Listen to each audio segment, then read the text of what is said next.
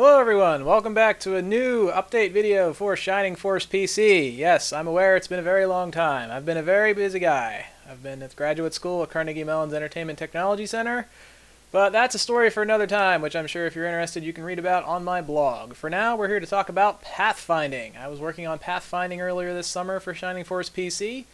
As you can see at the beginning of the video, May was kind of doing circles there. So there's currently limited support for giving NPCs predetermined paths to follow, so they will follow that route until they hit the end of the route, and then they'll stop moving.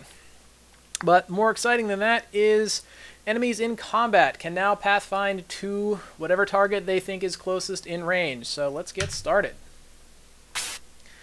So we've got just a basic little test map here with a variety of different land effects and different obstacles in their way. So we'll move up Bowie. We're just keeping it simple, one player, two enemies. And these dwarves here will sit on their hands and not do anything until they believe they can get to the player within one turn. There's no actual AI governing making choices about what target's the best target to attack, whether they should stick together to keep a loose formation, tight formation, anything like that. Right now it's just basic pathfinding. If they think they can get there in a turn, they'll try. So if we have Bowie move up again here, you can see that this dwarf is thinking. All the squares that got highlighted in red were squares that he was considering, and then the final path was lit up in blue.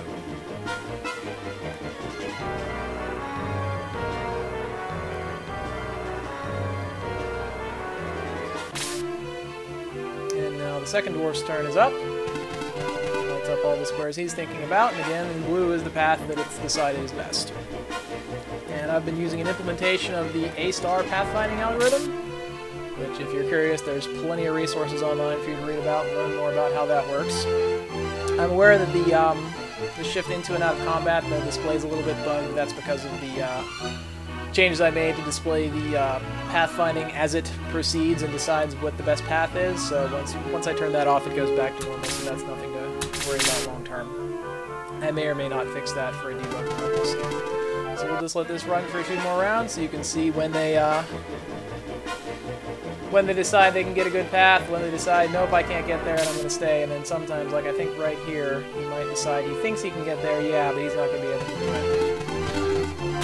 it. It thinks that currently it'll still treat the enemy, an enemy team will consider its allies squares it can pass through, so it will assume that it can get there, but then when it goes to actually calculate the path, you can see that path is actually 1, 2, 3, 4, 5, 6, 7, 8 squares long. He's got a movement of like 5, so it still obeys the rules for where he can move, but his estimate was clearly way off, so he ended up getting stuck. So that'll get fixed eventually. This was a very big project to add this on. And this took me about 2.5 weeks at the beginning of the summer before my internship started, so I thought I didn't even think I'd have an internship this summer. I was actually very pleasantly surprised to end up working at Shell Games here in Pittsburgh, which was a lot of fun. But back at the beginning of the summer, I didn't think I'd have an internship at all, so I assumed I'd be spending all summer working on Shining Force, and I'd have a lot more done this summer than I did. But that's about it for now. I guess we can run 1 or 2 more rounds just to show a little bit more pathfinding here. It works pretty well. But yeah, this is not it. There should be another video accompanying this one to show you the other thing I've been working on this summer, which is pretty exciting. So, see you guys next time.